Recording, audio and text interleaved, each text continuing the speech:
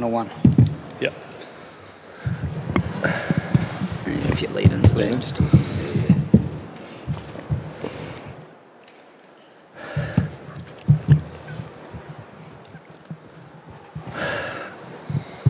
Cameras right down the back. All good. Alders, as the New Zealand resident journalist, would you like to begin? Great. It's Tom, congratulations on your performance today. I mean, coming to the crease 56 for 4 and to end up the day 236 for 4. Just give us an insight into how you and Daryl approached that, because it's changed the course of the Test match. Yeah, it was a very tough sort of situation to come into, but I thought me and Daryl, we showed intent. I think it's that sort of wicket where if you show a bit of intent, the runs will come. But that's what we spoke about really, is just trying to build a partnership. And obviously, ended the day pretty well.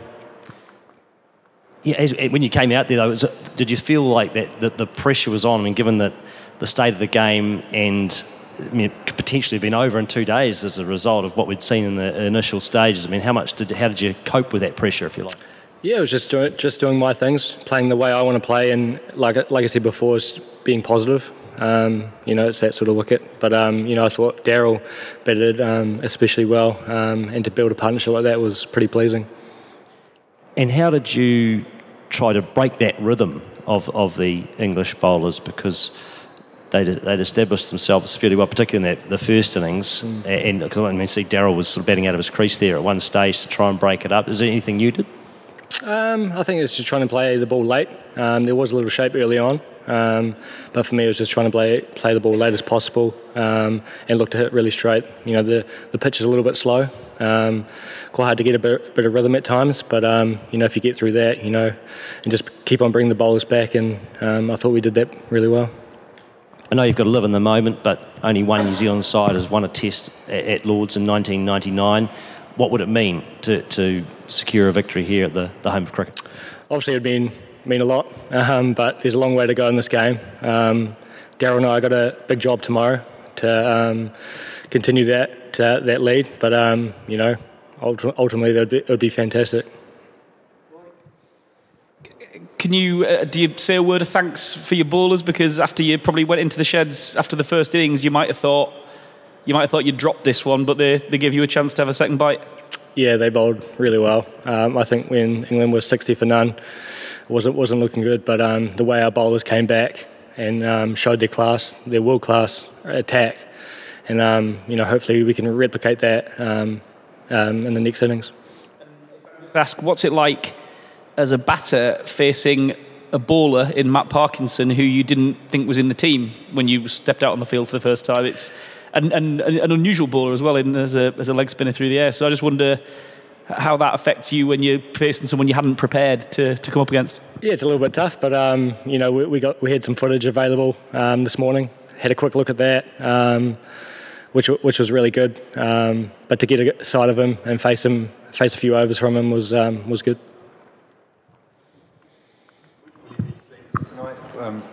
Closing in on 100 at Lords? Yeah, obviously it would be great, but for me that's I've got a big job tomorrow, Daryl and I, to build that lead. But yeah, that would be great, but at the moment I'm not really thinking about it. Yeah, I don't know.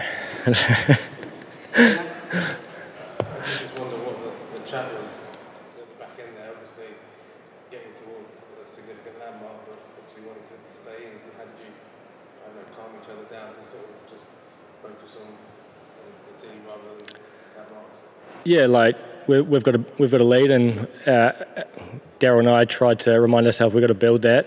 We've got a job to do. Those milestones will take care of themselves.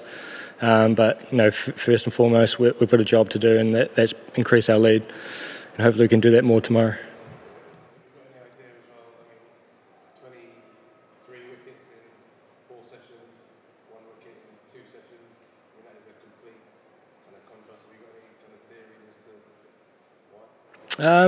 It could be it's probably a new ball wicket when the ball's a little bit harder.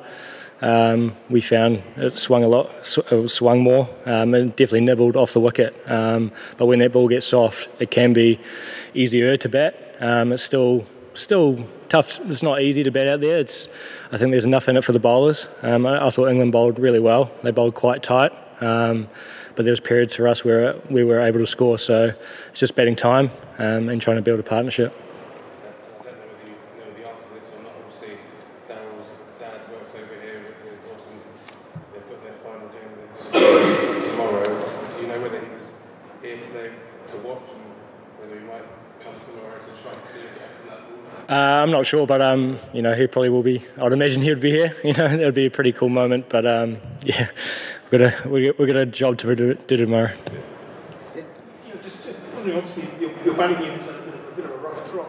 Chelmsford 19-6, third 96, and then another rough one. At the start of this innings, I mean, when you two came together, with that sort of run of things behind you, how did you sort of pull that to one side, up and down for what's Yeah, it was just trying to play our style. I think both Daryl and I are aggressive or positive players, and I think if we stuck to that and we trusted that, you know, we had the best chance of succeeding out there, and I thought that we did that really, really well. Tom, just you're mentioning right now you want to play with positive intent and you showing that when you came out early on. How difficult was it in that kind of circumstance? You've seen Daryl come in 14th over, ball was still doing it. How difficult is it to kind of find a balance between knowing which ball to leave, but actually then going out and showing that intent against balls that you can do? Yeah, I guess it's just knowing your areas, knowing where you want to score. For Daryl, it's, you know, anything over pitch, or both of us, anything over pitch, we look to capitalise on. But I thought England really bowled really well, and it's just trying to be patient. And I thought we brought the bowlers back, kept on bringing them back, and there was times where we were able to score. But yeah, hopefully we can do more of that tomorrow. All right, thanks very much, everyone. Well done, Tom. Cheers.